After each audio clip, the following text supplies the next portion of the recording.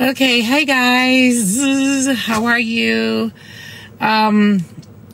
So obviously, I've gotten tons of text messages, tons of emails. Everybody's asking and concerned about Brent, and we thank you guys so much. This is not the way I wanted it to come out. We wanted to be able to talk about it ourselves when Brent was in a better place. So here I am, because I would rather the correct thing be out there than something that's not correct.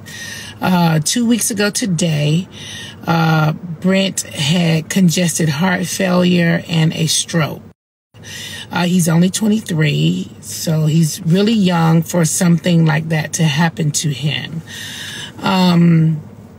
The first thing, you know, a lot of doctors think of when someone that age come in with that kind of condition is maybe they have done drugs, or maybe they have some serious infection, maybe HIV or some sort of infection, is what I'm being told by the doctors. Brent doesn't drink or do drugs, and obviously they've tested him for all of those things. They also tested him for HIV. They were thinking that maybe he had caught COVID and he didn't know that he had COVID. They did see, the doctors are saying they did see some things like that happen if they caught the Delta variant, and he never knew he had COVID. I've never known him to have COVID. So they have run a number of tests on him to see what could have possibly made this happen to him. And we are still trying to figure out, because if we knew the cause, obviously they could treat the cause. It was very scary.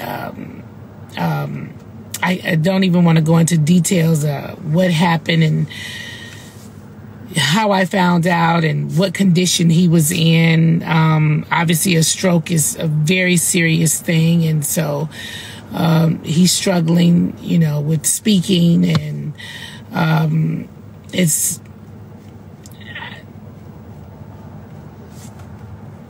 I don't know. I just know that keep us in your prayers.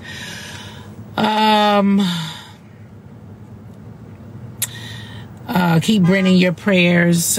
So many people are texting and emailing me about the lounge.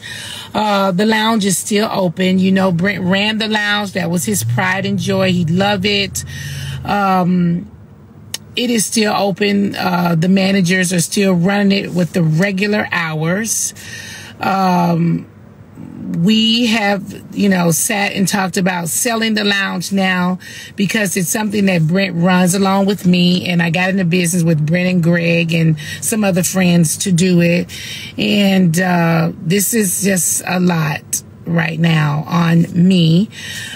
So if there's anybody out there that's possibly interested in the lounge, send them my way if they are interested in purchasing it or something. It's very possible that we will sell the lounge, because it is something that I shared with Brent after Greg's passing.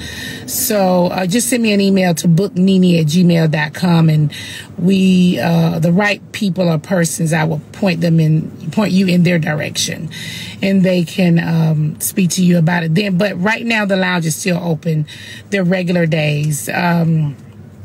Brent FaceTimed me this morning. He's in good spirits. You know, we are just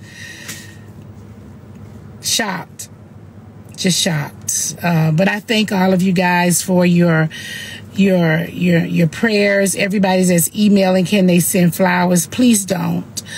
I honestly would prefer balloons.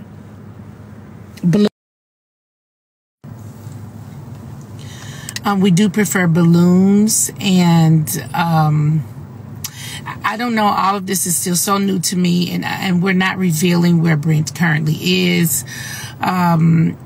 Because it's so new, I'm going to, get some of my people that are working with us to maybe find something that you guys can donate to that can help with this kind of situation. If you remember, some years ago, I had blood clots in my lungs, and we could not figure out where it came from.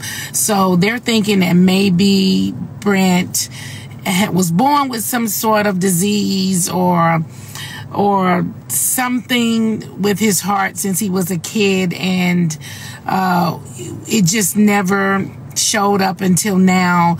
Like, we don't know. This is just a lot for us right now, and everything is still very new. I've been asked a million questions by everybody that's hitting me up. Could his weight have been the issue? The doctors said they don't think so. They've asked, I don't know. I've just been asked so many things, and I'm baffled. I am baffled.